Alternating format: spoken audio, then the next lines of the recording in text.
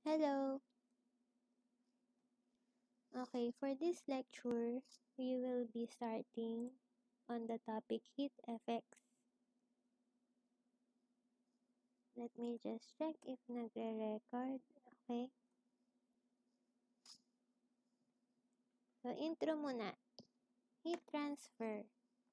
Obviously, one of the most common operations in the chemical industry. So, as chemical engineering students, you will almost always encounter heat transfer sa mga calculation nyo, even in higher chem-eng subjects. And it deals with the thermal energy that moves due to temperature difference. Yeah. It can happen in three ways. We have conduction, convection, and radiation. Let's see an example of a process sa industry. This is the flow chart for the production of ethylene glycol. It's an antifreeze agent. And we have the following reactions, the overall reactions. So we start with oxygen and ethylene. First, yung dalawang raw materials, dalawang reactants, they are brought to the temperature of 250 degrees Celsius. And then once they are at 250 degrees Celsius, they enter a reactor, heat is released. So, doon sa una, nung hinheat sila to that temperature, heat is introduced to the reactants. Sa reactor naman, diba, O2 plus C2H4, combustion reaction yan actually eh. So, heat is released. So, meron tayong tatlong products. We have, just one product. Pero merong mga unreacted species. So, may product lang tayo yung ethylene oxide. Pero may mga unreacted ethylene at saka oxygen. Gaseous state yan lahat. And then, yung ethylene oxide, further, ire-react with water para mag-produce ng ethylene glycol. So, ito na yung final product. Pero, may kasama siyang unreacted water. Or baka kasi in excess. Yan. So, ang gagawin dyan ay mag-undergo ng distillation para i-separate yung ethylene glycol. Again, dito sa reaction ng water at saka ethylene oxide, heat is released dito sa reaction na to. So, ano yung mga heat effects na nandun sa example? Una, yung sensible heat. Diba? Yung the temperature of the reactants were raised to 250 degrees Celsius. Yan. Kaya, nag-introduce ng heat and it was absorbed. And yung sensible heat na-reflect siya by a temperature change. So, from atmospheric temperature or ambient temperature, naging 250 degrees Celsius.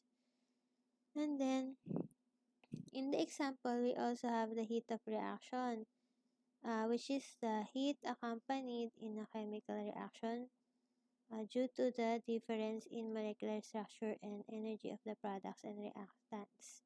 So, dun sa example natin, yung sa combustion reaction ng ethylene, nag-release ng heat.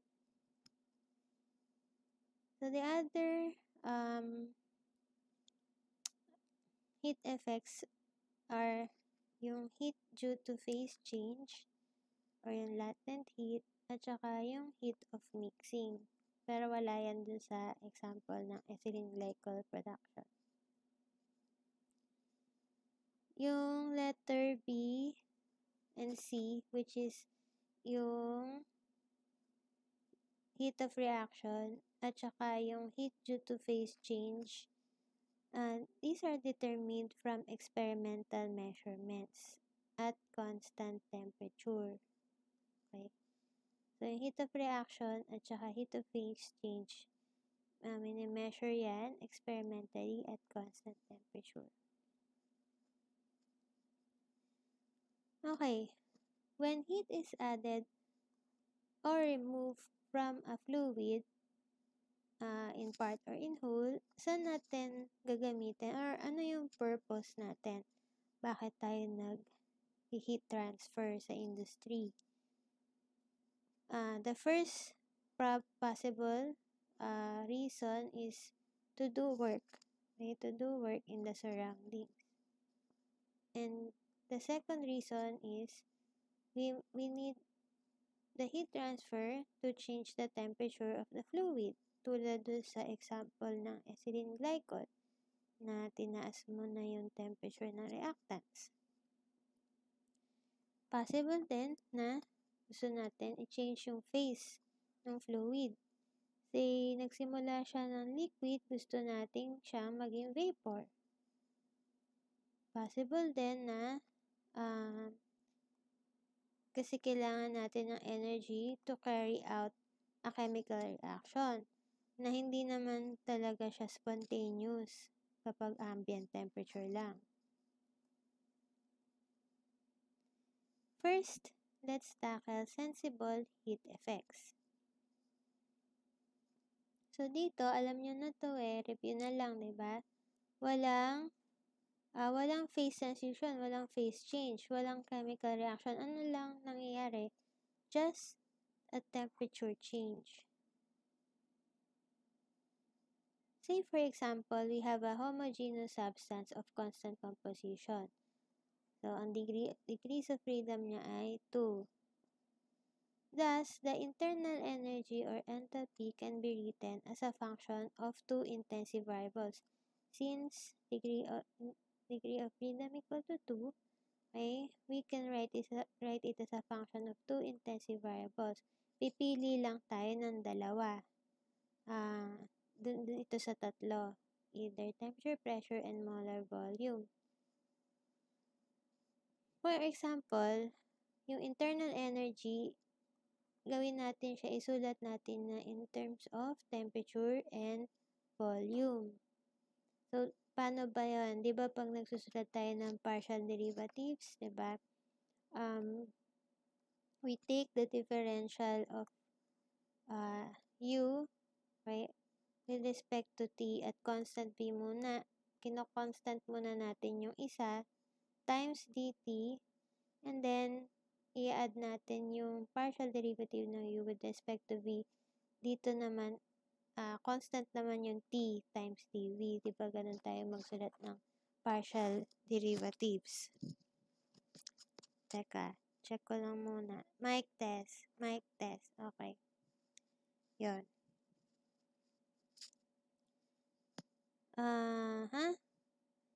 By definition, itong partial of u with respect to v at constant temperature, by definition, yan ay specific heat at constant volume. Okay? So, replace natin to ng CV. Replace natin. Magiging ganito yung equation natin, di ba? Nabaliktad lang. Napunta dito yung CV na term. Tapos napahuli siya. Okay?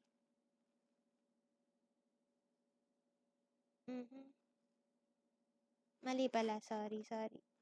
Erase. Tinetest ko lang kung nakikinig kayo. Partial of u with respect to t. Ito yon yung CV, hindi ito. Erase ha, mali. So, this is the CV. Okay, sorry. Partial of u with respect to t. Yun ang definition ng CV. Partial of u with respect to t at constant v. Okay. Kasi baka inaantok na kayo Kaya tinetest ko lang. If gising pa kayo. Yan. So, ito yung papalitan natin ng specific heat at constant volume. Okay, so yan. Pinalitan na natin. Ngayon, itong term na to na nasa right, magsi-zero siya kung constant volume process. Bakit? Kasi pag constant volume process, walang dV. So, 0 na to. Magsi-zero din yan if hindi naman dependent yung U sa V. Okay? So, magsi-zero na yan. And mangyayari lang yon pag ideal gases in incompressible fluid. Hindi dependent yung U sa V. Okay? So, true yan sa ideal gas tsaka incompressible fluid.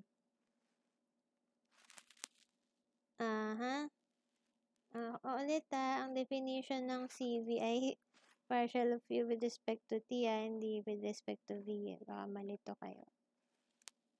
So, tuwing kailan yon? Kailan to nagiging true? Kapag, yan nga, we're dealing with ideal gases. So, masisimplify natin yung equation natin ng du as CV dt. So, pag in-integrate both sides ng equation, ay ito na siya. Ngayon, for mechanically reversible constant volume process, diba, equal lang yan sa Q. Nag-discuss na natin ito before. Tapos, okay.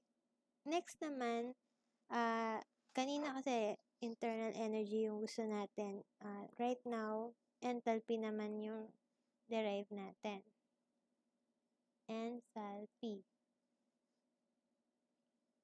Express din natin siya in terms of T and P. And by definition, Cp is the partial of H with respect to T at constant P. So, ito yon, palitan natin ng Cp. Okay, so magiging ganito na equation.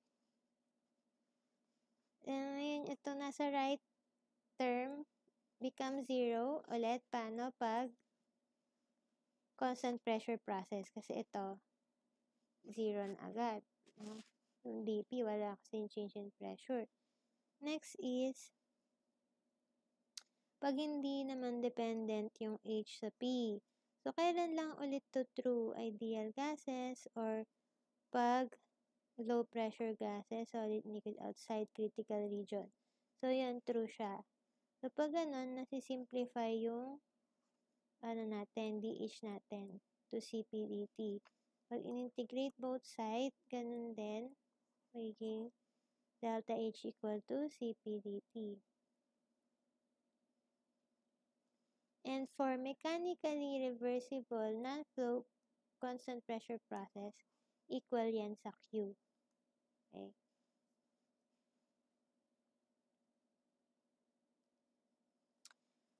Okay, move na tayo dito sa empirical equations of heat capacity.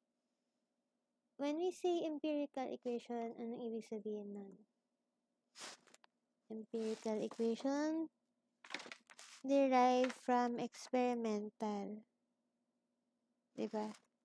Derived from experimental or from experience. So, kay Ness, sa likod ni Ness, meron kang values. And I'm sure na sa ChE 30, nakagamit na kayo niyan. Diba? Yung mga values na yan ay iba't iba per substance, per species. Okay. So, iba't iba yan. Meron kay Ness, meron sa ibang book. Ano ang importante? Kailangan mo per reference, aralin mo yung table, yung labels, ano yung unit na required. Applicability, diba? Yun.